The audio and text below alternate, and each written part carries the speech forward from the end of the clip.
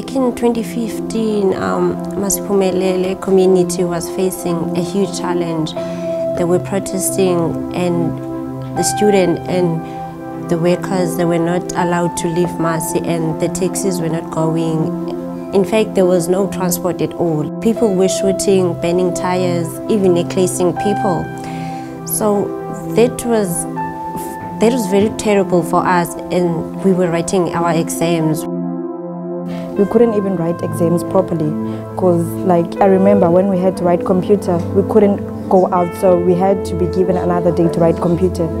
They were traumatized to start off with because of what was happening and because of the fact that they were scared because it was the external exams. It was just so traumatizing for them because they didn't know what else to do. In Masi, there's only one main entrance, and then that main entrance was blocked. And then I remember Mrs. Shepherd calling me in her office that Mr. Godwin is going to come, and then we have to go to Masi to speak to the community. For myself, I was so scared. There were so many stakeholders, from the police to the community leaders to the college itself. So we said they will listen to their story, and then they told us they were actually protecting the community from the drugs and from all the illegal dealings and etc. etc. And so we had to explain to them the situation and what impact is it going to have on the students. It was hard for us to go to school.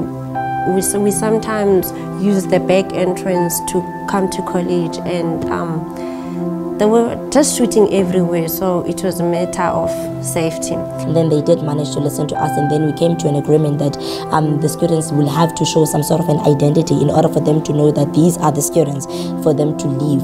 Now, but then because they were kind of scared for the trauma that the students were experiencing, to go back in and forth of Masi because they didn't know what was going to happen, and etc. etc. So that's when now the college, with the help of Alpha and other lecturers as well as management, they decided that we put a wait there, and then if we can find accommodation so that they can find environment that can be conducive for them as learners. Fisher Campus, we started in 2009, and we've got a fantastic relationship with the community here. And when that saga happened in terms of the Masi protesting, our families, the community of Fishhoek and Simonstown and Clow Valley, they just all reached out and supported us in that traumatized moment. What happened was that the college hosted us with the family, so from the day that you wrote exams up until the last day, and then I felt safe because I was able to write my exams and I passed successfully. When we reached out those communities, they came in numbers. They came and they supported us. It went out on social media, and within hours 63 students were placed in different houses, and that was just amazing. The family was so friendly, and I felt safe. They treated us like their own children, and that gave me that chance to prepare well for my exams and not stressing about what's happening in Masi. Those families picked up our students, they dropped them, they supported them throughout almost for a month and a half by feeding our kids and by dropping them in the morning, picking them up in the afternoon, giving them a safe space to study and to have, a conducive area for them to learn and to feel the trust and safetyness. They were so kind, yes, so I felt comfortable as well. I felt safe at the home and I could pass my exams.